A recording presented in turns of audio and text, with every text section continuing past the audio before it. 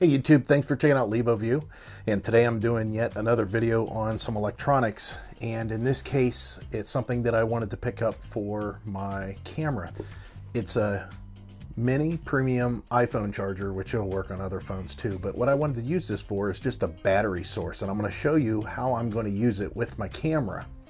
In addition, I have this Sabrent 2.0 USB, and these have power buttons. You can see you plug in your USB, then it has ports for more USB items, and you hit the buttons to turn it on and off. Now this is going to be for a rig job that I'm doing on my Canon PowerShot ELPH 300HS, and that's what I'm shooting with now. I wanted a way to turn on the point and shoot and turn it off with a remote. However, the remotes that are required for this are like $70, or you can make one, or you can do like I'm going to do here. Because this is portable, it'll allow me to turn the camera on and off from a distance with a cable that's connected to the mini USB that's on the camera.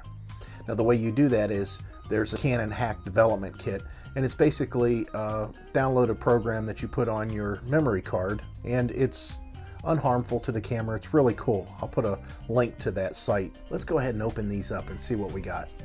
Here we got it. It's Jackery. Unbox this.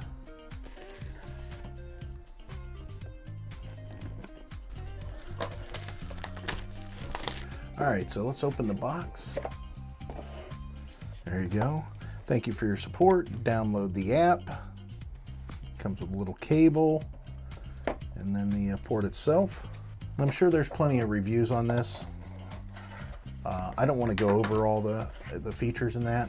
It's just basically a battery supply. That's what I needed to make this work. So let's go ahead and pull these two items out. Okay, now here we have the Sabrent connecting differently 4-point USB 2.0 hub with power switches. And this was kind of important. I needed the ability to have a power source that would supply on and off as demanded. So let's open this up and take a look at it. You can see here what it looks like. Kind of cool. It's got those little ports. Let's go ahead and see what happens whenever I hook it up the way that I want to. Here's all the players that I wanted to show you of the game. Here's the power pack. Here's the USB that I'll be plugging into the power pack. That'll allow this to be energized with what's coming out of here. I'm then going to take and plug this adapter for this USB to mini USB into one of the ports on the 4-port system. Then I'm going to plug it into my camera, and my camera has the CHDK system set up, and I went into the programming and I turned on the feature that will allow a remote to turn it on and off through its mini USB port, which you can find right here. Okay, so I've got all this together, and I know it's a little messy, but basically you can see, just like I described, power pack into USB 4-port. One of the ports then has got a cable going into the camera. When you're using the CHDK, you push this button here to start your camera. You'll see it'll go into some pictures here. This is something that I recorded just a second ago. You go into menu, go ahead and go down. You'll see it'll say firmware update. You select it. It'll say OK, and at that point it comes up with a different menu, and it looks different, and there's a lot of features in here. But the most important thing is now I can record longer than 10 minutes, and I can turn this on and off with this button, and I'll show you how. Turn on the power pack.